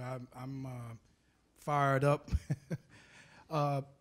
Question for all of you, the panel. First, the neurobiologist, neurobiology. You talked about in the movie, the Head Games movie, about how the impact of violent, sports and hitting and so forth and so on. Sorry. Have you did any research in terms of socioeconomic factors that relate to brain damage, homelessness, unemployment, things like that, can you just clarify for me which way around you're asking this? So, in head games, during the process of making that film, outcomes in life, like homelessness and bankruptcy and different things, often came up. They were often what sent the signal that something was wrong for somebody. The film, in a way, in some ways, started out when Dave Jewison committed suicide, who was the bear in the '84 Bears that won the Super Bowl. And this was a guy that had gone downhill from being a guy that was thought would be the first black president of the United States, and he had gone right downhill. And so yeah, behavioral outcomes are usually the thing that makes people start saying what's wrong with this person, and then the organic cause is found. But it sort of sounded like you were saying the other way around, maybe, that if people are in a certain socioeconomic zone, are they more inclined to get head injuries? Is that what you're saying? Right. Yes, the question more specifically was related to, well, I haven't seen your movie, to be honest. I only saw the trailer. And from what I can see from the trailer, and what I read about it, it was related to sports more so, I thought. But my question, yes, specifically was related around the socioeconomic factors that relate to the disease. Well, in the film, one of the mothers of one of the kids who plays football says that keeps the kids off the streets. And this is a reflection of the environment that they're living in. And she's worried about what's going to happen to her kid getting all the hits playing football, but she's more worried about what's going to happen to the kid on the streets if it's not occupied doing something.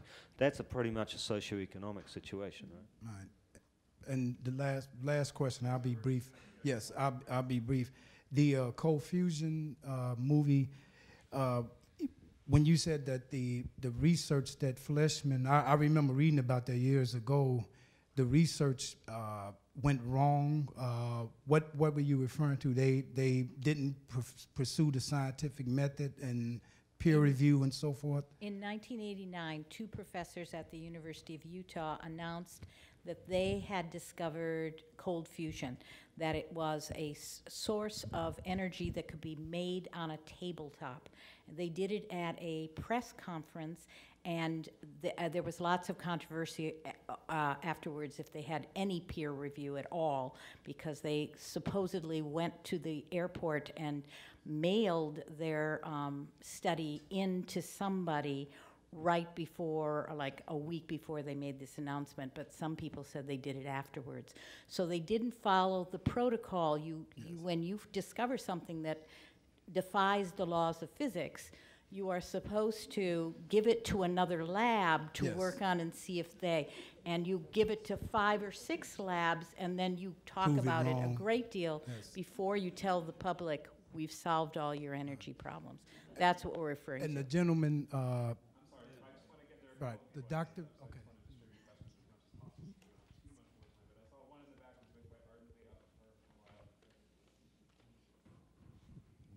What was the biggest public misconception regarding stem cell research? It's kind of hazy because it was so long ago, but what was the number one thing? There were a number of misconceptions. First of all, one of the biggest things that we had to deal with, people confused the concept of abortion and stem cell biology. Somehow they were getting linked, and they have absolutely nothing at all to do with one another. Yet if you were to ask people, is there some sort of relationship, many people would think. So that was kind of the number one thing we had to face. Number two that we had to face is the idea that you're destroying a human being when you're working with human embryonic stem cells. And, you then get down to a debate about whether a ball of cells, 4 cells, 8 cells, 16 cells represents a human being. The overwhelming majority of scientists would tell you that's not a human being, that's a ball of 8 cells. There are other people who endow those little ball of 8 cells with a lot of characteristics that they don't have.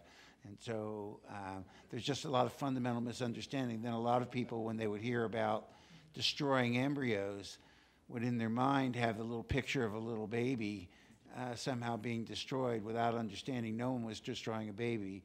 You were talking about taking a little group of 8 cells and taking some cells from that little group of cells. So giving a good picture of what was going on and separating it from other issues like abortion was really very, very difficult. In Well, yes, of course. Without wanting to go into it, one of the biggest things we faced were, it happens, a prominent theologian called me a murderer.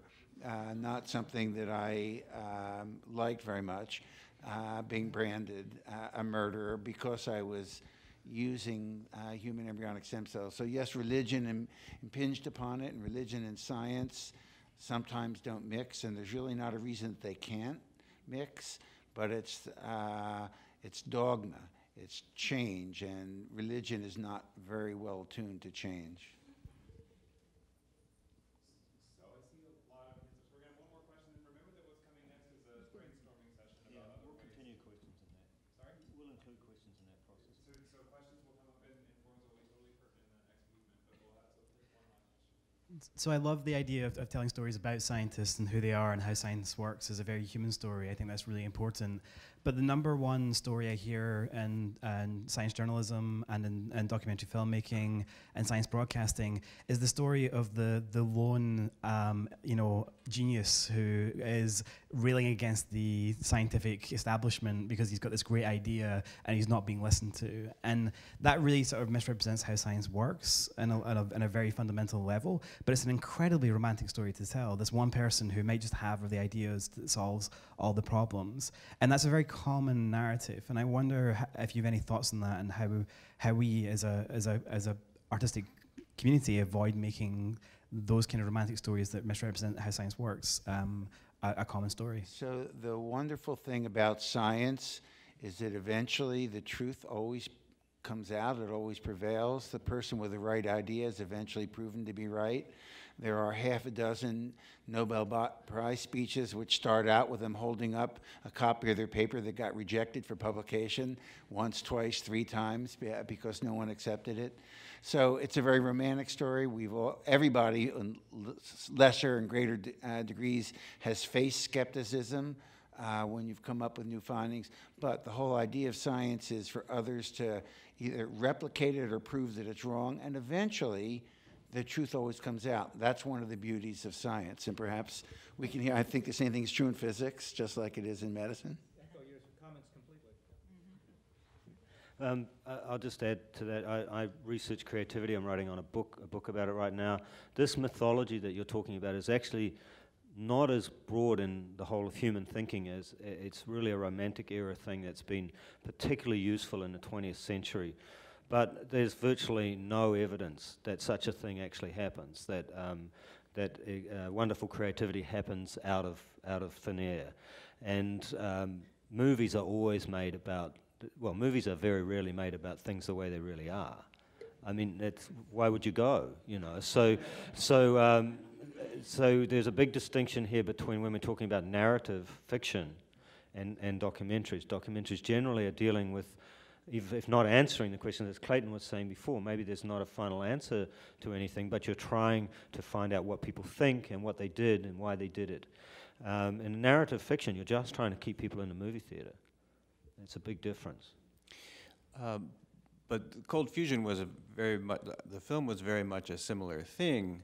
And what I found really interesting about that story is, despite mainstream science's overwhelming rejection of cold fusion, there were still many scientists who said, "Okay, I'm open to it. Show me the results." And so there isn't necessarily this tension between the scientist who is on the right track and won't tell anybody, unless it's being done for other reasons, like I'm trying to make a lot of money with it or something. But ultimately, science says, absolutely, let's hear it. And if you can't deliver the goods, then that's when it ends. Yeah, the truth will out, exactly.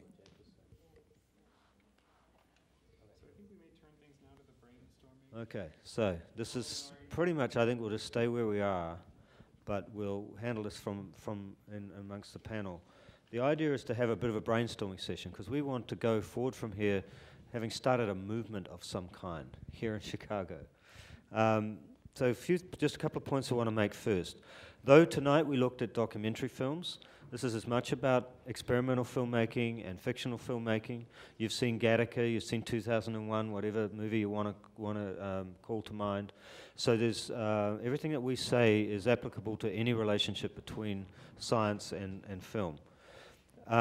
There's three things that I think that we need to figure out how to do in this city, or from this city. How to acknowledge and reward completed films that that relate to science. This is something that Mimi's already spoken about, which we can start through the idea of giving an award at the Chicago International Film Festival. But there are other ways that can be done as well. We can do it in the educational environment, we can do it in the filmmaker community, you know, IFP, or whatever the different environments are.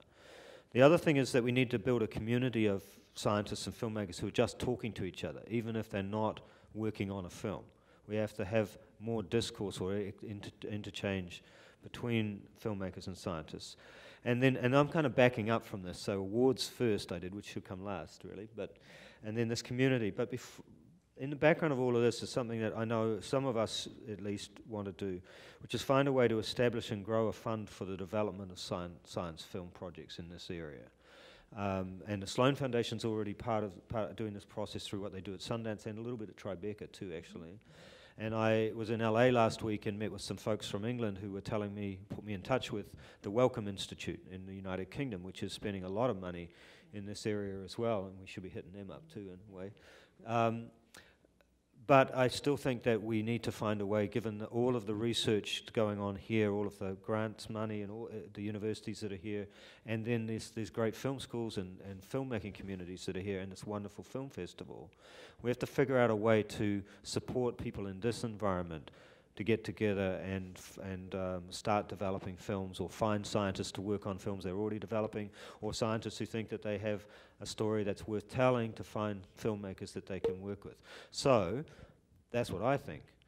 But what are we going to do? Oh, there's some people. Yeah. Okay. I knew there'd be some people. Well, I know that LA organization is one thing we have to connect with.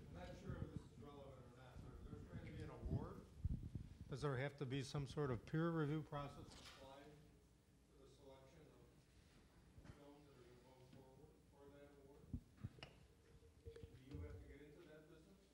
I would assume that would come from the Chicago Film Festival. I mean, they've got a very robust structure already in place for that sort of thing, yeah. And which is similar to what happens at Sundance. But are you asking if there should be scientists as well as filmmakers on that? I think that's what's implied there. Mimi, you would just put a jury together, right? Is that how you would do it? Mm-hmm. Yeah. So that could include scientists. So normally juries are quite diverse and have expertise in the relevant areas. I imagine that's already thought of, yeah. I think one idea is to engage some entertainment leaders like Ron Howard and Tom Hanks, who are known supporters of science, and somehow draw them into this. Tom Hanks' son goes to Northwestern, or was a graduate there, and somehow, you know, at the top, have a movement to kind of push this as well.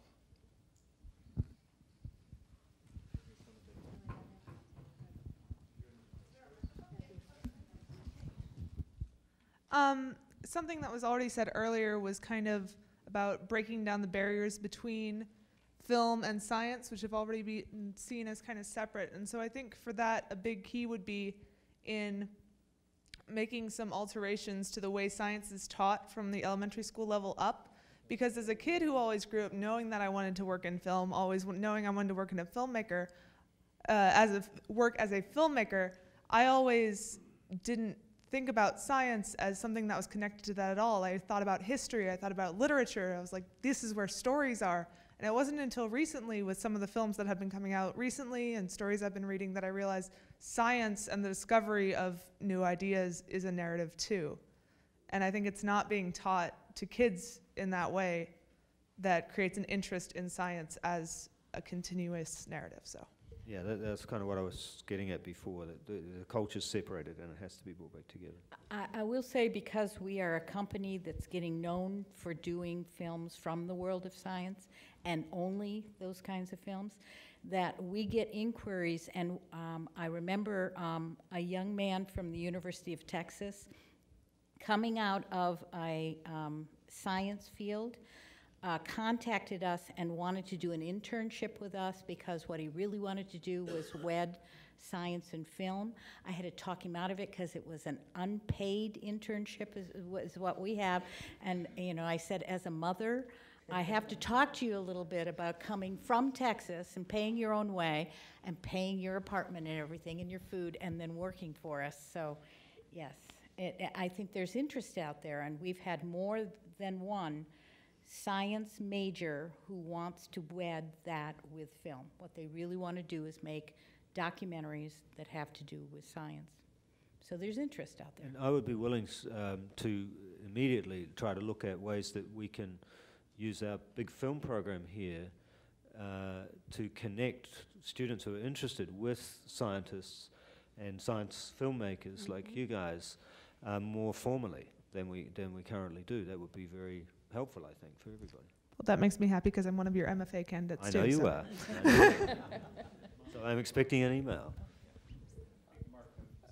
I can suggest a model that might lead us in the right direction.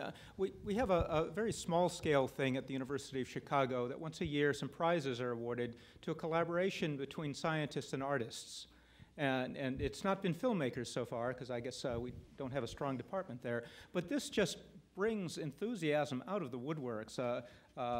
Graduate students love to get involved, and then they bring their scientific team above them, their advisors, and so forth. My own graduate student won one of these awards just a couple of years ago, and it created a lot of enthusiasm throughout the group. It really spread.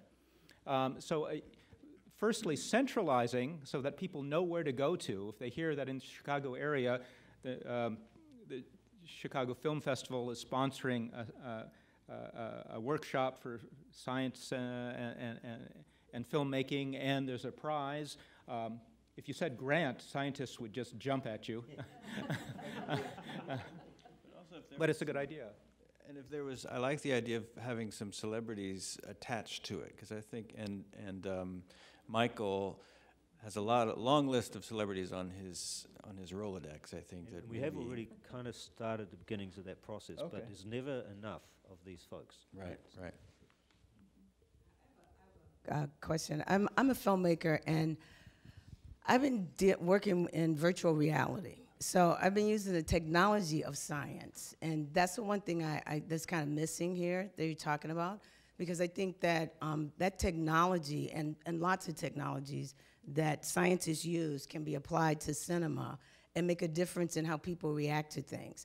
I mean, the fact that we have a country where people don't believe in global warming. I mean, you have to change the name from global warming to climate change because it snowed, and people thought, oh, it's, global warming.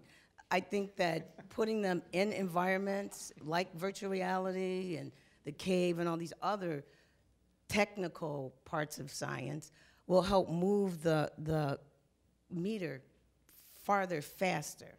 Because people, when they go into a virtual environment, they really get it. They really get it. And that's a way to teach history and science and math and just so many things. Books, by using that technology. So can you guys talk more about the technology involved in the science and the cinema? Well, I can say that my daughter works in 3D, 3LD in New York, and they are using the technology to make holograms and to work on some of this virtual reality. So she was a film and photography major who went in that direction. The rest of us, I don't think, are working in that direction, but yes, technology matters in this. Yeah, it's actually a good point that you raise. One of the reasons that we changed the name of this department from film and video to cinema, art and science is to remind everybody that every day you go out to make a film, you are using science, applied science. You can't do anything to make a film without applying science. And the problem, and film in itself is just a metaphor anyway. And actually that's why it's dangerous to actually speak to any technology. Virtual reality in '97, when I was at the Banff Centre for the Arts in Canada, we had the original suits and all this kind of stuff. You know, when you had to put on a whole suit to do it, and that stuff's rotting and it's rusting in the basement of that building now, because that type of technology was very momentary. It was really a middle stage between two other kinds of technology. So what we like to do in this environment is say, yes, technology's always there. It's always at the heart of what we do, but it's not what we do. It's how we do it. And that's very important. I think my students hear this from me maybe every freaking day. But anyway, we find that in the education environment, it's too easy to just be focused on the technology. The cameras or whatever the technology is becomes the primary element of the process. So in education, we try to back off and focus on story and content and character and all of those things. Yeah, but they know they've got the technology. You holding a $50,000 camera in your hand, you know you've got some technology, right?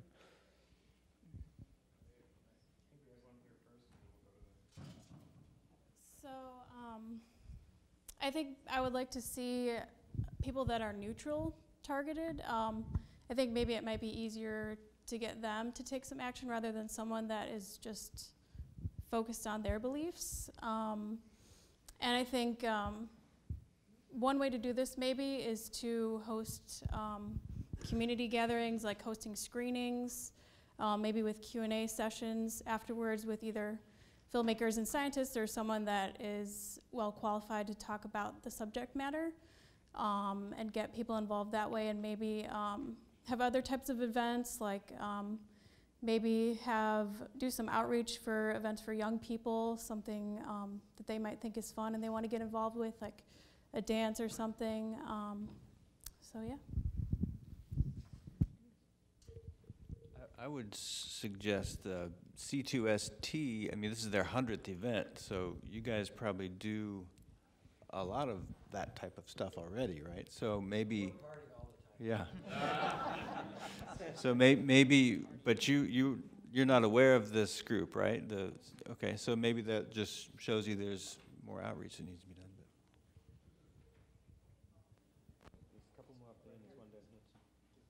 I am almost certainly more likely to see the trailer for your various films than I am to see the films. And I'm curious about how you guys think about the role of the 4-minute YouTube video in science education and creating a more literate public. Well, I can just say with Head Games that a lot of the people who watch the film will refer to short films they saw on YouTube. You know, there was a thing that we were originally trying to put in the movie and we couldn't.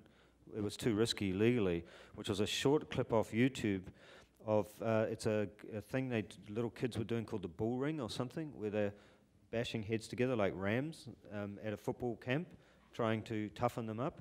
That was a YouTube video, but we couldn't use it because we couldn't clear the rights for it. So it was kind of peripherally part of the process that we were doing during making that film. But if you mean using, as media makers, using YouTube to further our work, is that what you? Well, I mean, again, I see a lot more 5-minute YouTube videos than I see 90-minute films. Yeah. Like a lot more. And if the goal is to inculcate and grow the love of science and the appreciation of science, I was just wondering how y'all think about that medium.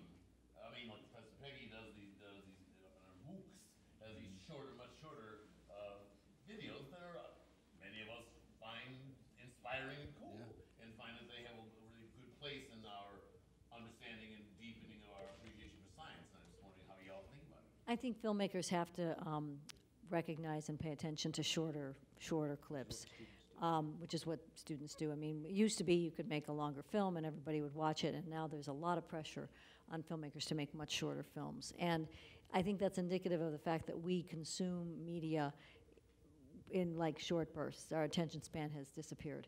And so I think it's really important to try and get people to pay attention in shorter kind of clips, because that's really what's happening now. So yeah, I'm a big believer now in the 5-minute clip, and I'm not convinced that it's all about attention span. I think it actually also requires something from the teacher. It requires you to figure out exactly what you want to convey, make sure it's bloody important and make sure you say it really well. So it's the same task that you get if you're trying to write a short piece, a short article. The conciseness is more challenging than saying it in 20 pages. It's the same thing. If you make a 5-minute, video clip, and you can actually say something in it, then you know exactly what you had to say. You built up to it in 5 minutes, and you took down from it. You know, you made some kind of an arc, and it has actually taught me a lot. It has honed my message by making myself go in 5-minute clips. Just to add on to that, one thing I'm really interested in is what I think of as the mosaic, which is, I'm working on a film right now about the children of divorce. Well, it's actually a project, let's not call it a film. And so some of it is dramatic vignettes and some of it's little pieces of interviews. Everything is being done so that every piece is comprehensible on its own. But when put together and sat back from, you see something else. You know that image, that idea of a mosaic, where up close each little piece is a recognizable identity, but stand back and you see something else. And so I think, and I talk to students about this a lot, I think this is something that we're going to do, and it's not going to be, oh, out with long and in short. It's going to be about multiple relationships with different durations and different interrelationships between those different durations.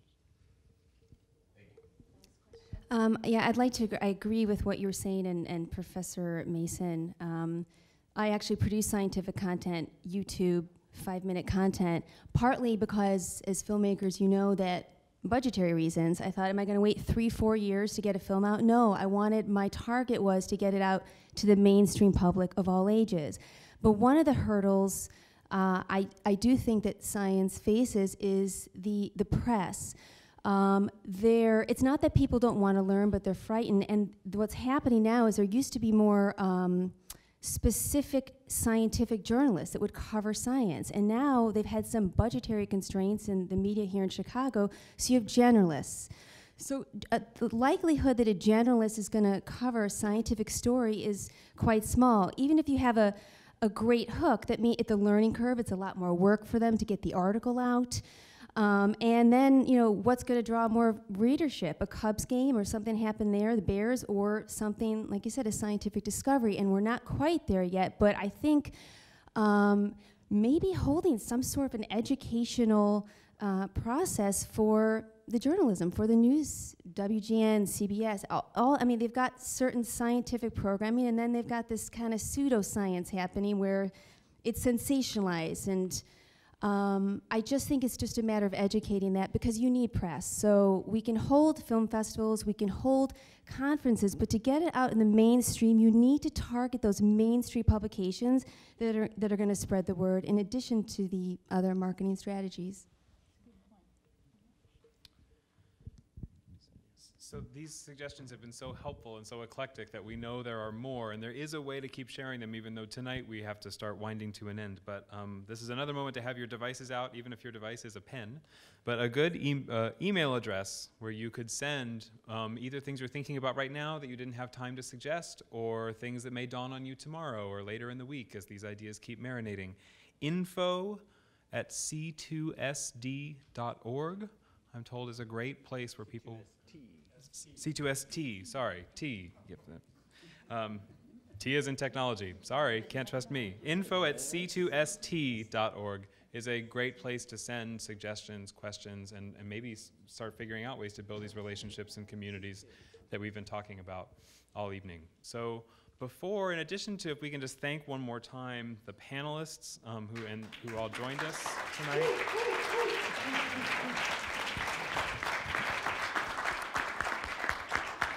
And not just for appearing and giving their time and sharing their experiences, but I hope you really heard how much they stressed that you can't predict in advance who your collaborators are and who's going to want to tell the story that you want to tell, or how to not get impatient with processes, whether they're scientific or artistic, that are going to take a long time and that are painstaking, or how I'm so glad that the whole spirit of the night has not been that there's empirical scientific knowledge and artistic humanistic passion, that passion and knowledge and debate and testing are really happening on all sides of that spectrum, so that you don't feel like you get pushed into these false choices, right, of being the artistic, humanistic student who doesn't realize until later that science is also open to you, that we can take those apart. So I really want to thank everybody for stressing those messages.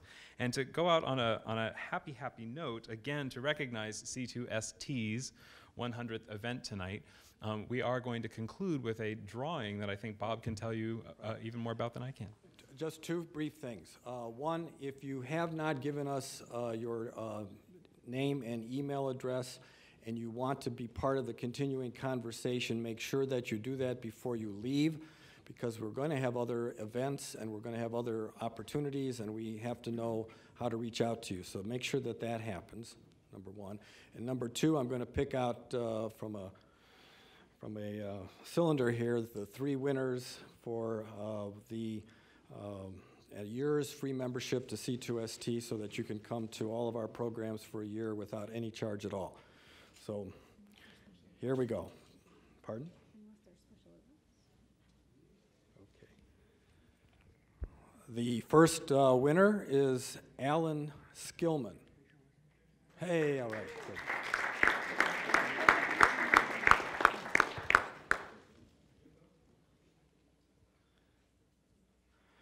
The second winner is Aaron Freeman.